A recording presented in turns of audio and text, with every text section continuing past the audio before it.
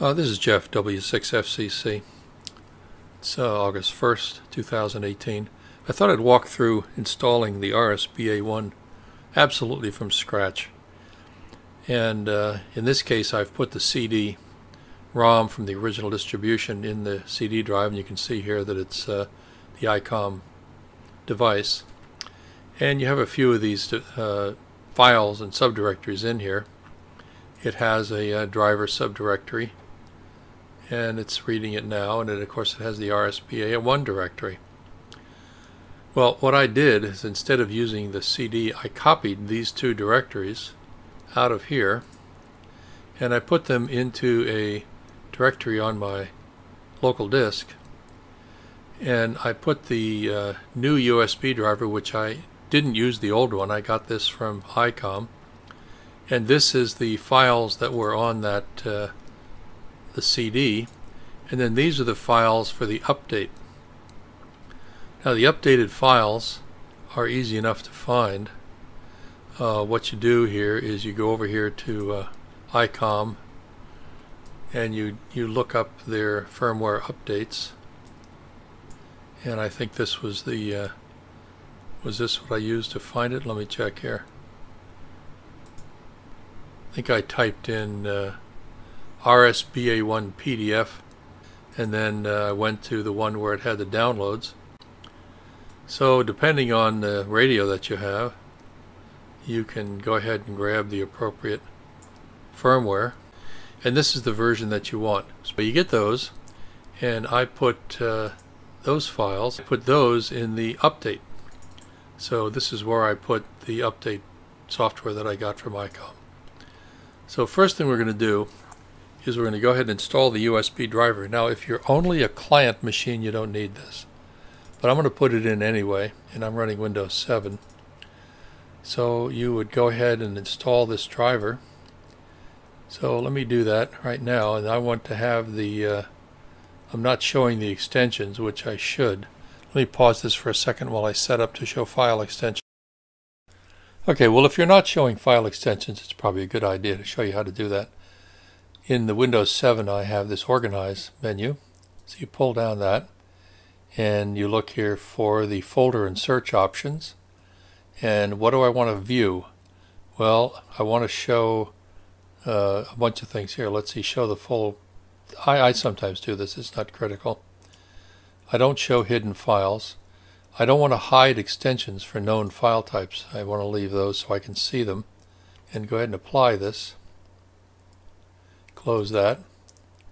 And now I have the names of the files with their extensions.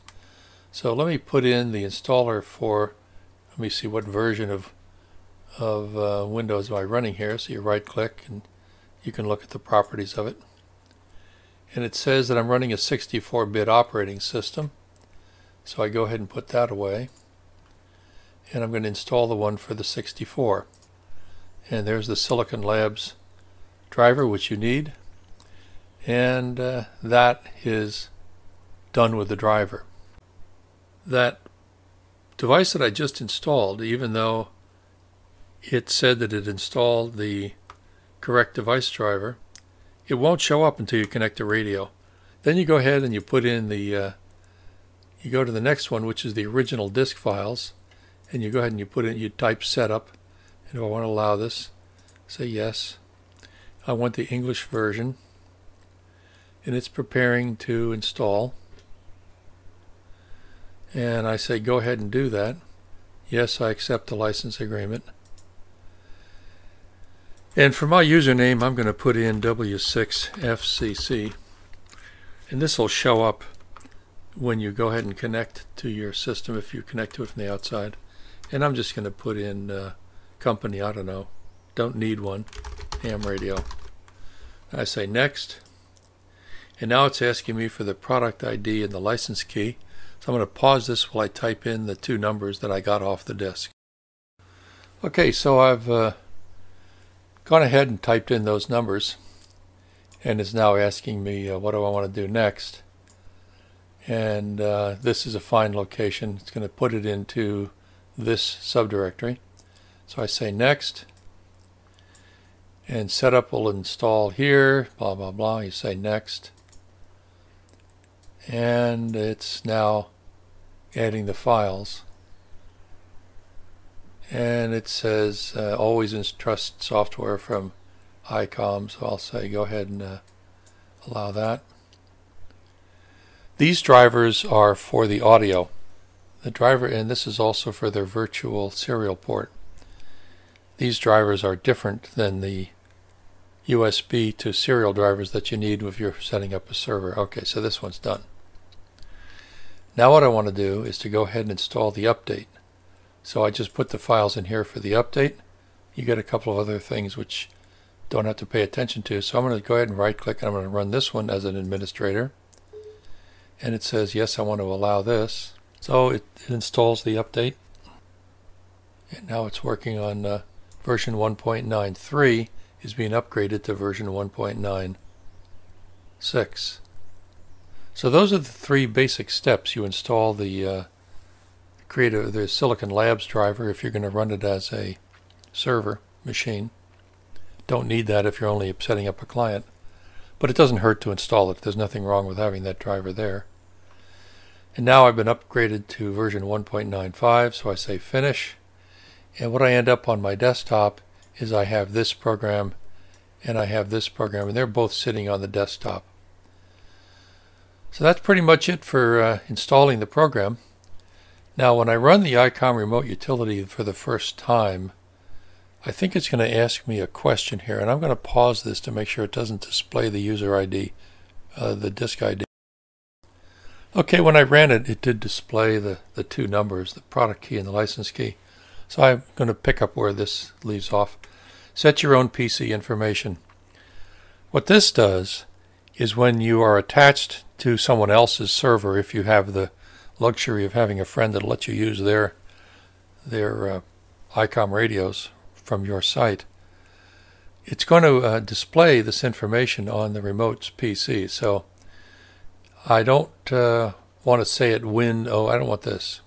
This is Jeff. This is W6FCC. This would be, I guess I'd be client. That's what this one is. And I don't use this. I have a cable. ADSL, asynchronous DSL, or cable TV line. That's what we have. And so we say, go ahead and register this PC with all this information. The changes will be in effect after the application restarts. So you hit OK. And I guess we're done here. And I'm going to pause it for a second while I rerun the ICOM remote. Now here's one of the things you're going to see right away.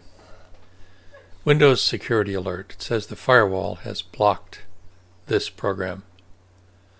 Well, you're going to have to allow access for a couple of different things, so you can go ahead and allow this one. But you're going to want to allow more than just this.